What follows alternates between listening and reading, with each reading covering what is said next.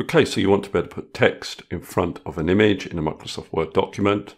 So I've got a number of examples here. You might just have standard text that you want to label an image with, like I have done here. Or you might have some decorative text that you want to appear over the top of an image like this.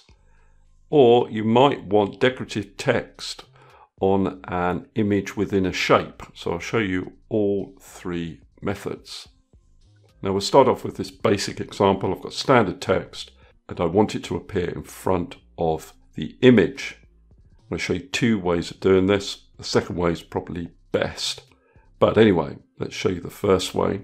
Now if I select this image, you'll see that there's a little layout options button top right of the image. If I click on that, at the moment the image is in line with text. Now I need to change that so it's behind text. That's easy to do. I just select this option here, behind text. You can see now that the text in my document jumps up and appears in front of the image. Now I don't want it in that position, so what I'm going to do is click before it, press enter a few times. It comes down to the bottom of the image. Then I'll probably format it, change the font color to white, and I might put a space in front of the text, just so it's not so close to the edge of the image. Now the only problem with this is if I move the image, it doesn't move with the text. If I put another return in front of my text, it would come down below the image. So I don't think this is my favorite way of achieving this solution. So let's look at the second way. So here we are again. I've got my text below my image and I've removed any layout option changes that I previously applied to the image. What I would do is I would cut this text and then I would insert a text box. So I go to the Insert tab on my ribbon, go over to the Text Box button and then draw Text Box. Now I want the text box down here. And then I'm going to paste in my text, Control V. Make the text box large enough for the text. Now, by default, the text box will appear with a border and a white background. But with the text box selected, you have the Shape Format tab on your ribbon. If you go to Shape Fill, you can remove the fill color if you want to. And you can also remove the outline if you want to. I can also change the color of the text. I can do that here. I can change it to white.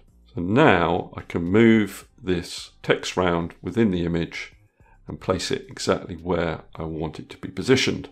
Now if I want to better move this image around the document and the text to move with it, first of all I need to select the image, go up to my layout options button, and I would go for something like square.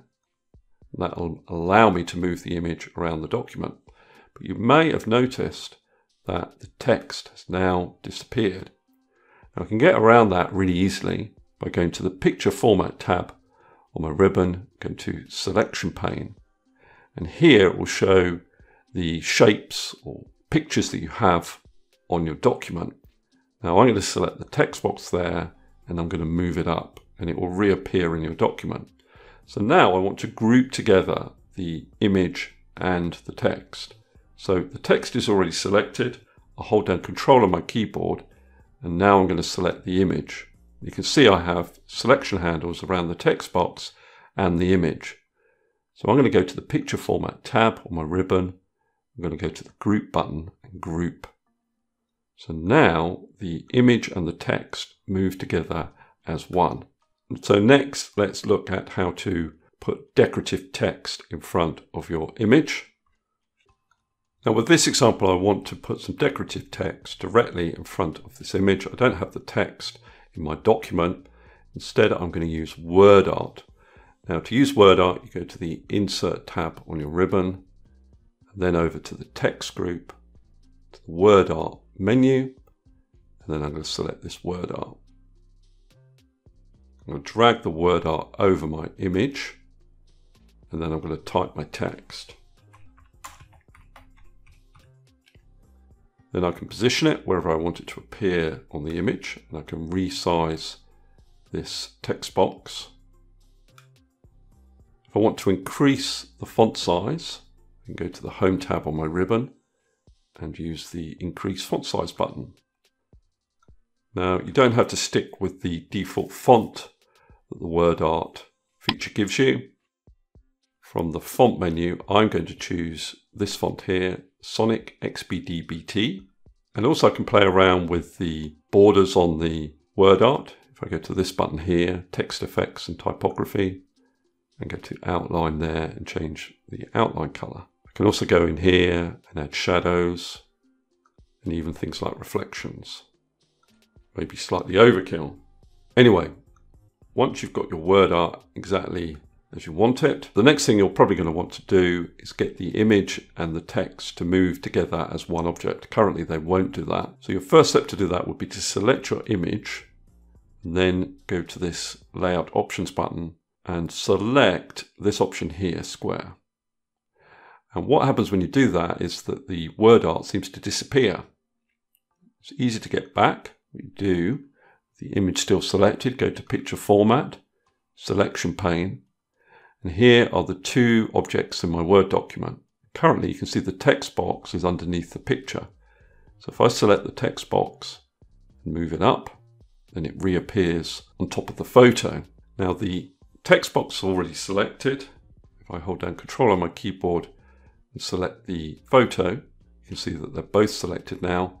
And then I can go to Picture Format, Group, and Group. And now the image and the text are one object and they move together. So the third and final method I'm going to show you is how to get an image in a shape, but with text in front of it. Now for this example, I'm going to start with a blank page and I'm going to insert a shape. So that's Insert, Shapes. And I'm going to choose this shape here, which you'll find down here in the Rectangles group. I'm going to draw my shape. And on the Shape Format tab, I'm going to go to Shape Fill, Picture.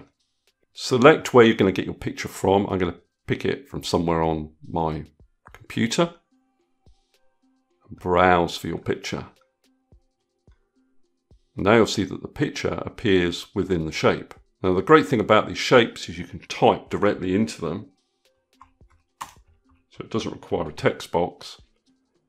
And I can select the text, go to the Home tab on my ribbon, increase the font size, automatically be centered within the image. I can change the font. And if necessary, I can add outlines or whatever I want to. There's no need to group the text using this method because the text is part of the shape. If for whatever reason you didn't want the text centered within the shape, what you can do is right click in the shape, go to Format Shape, then over here on this task pane, go to Text Options, then go to this button, Layout and Properties, and you can change the alignment of your text here. That's the vertical alignment.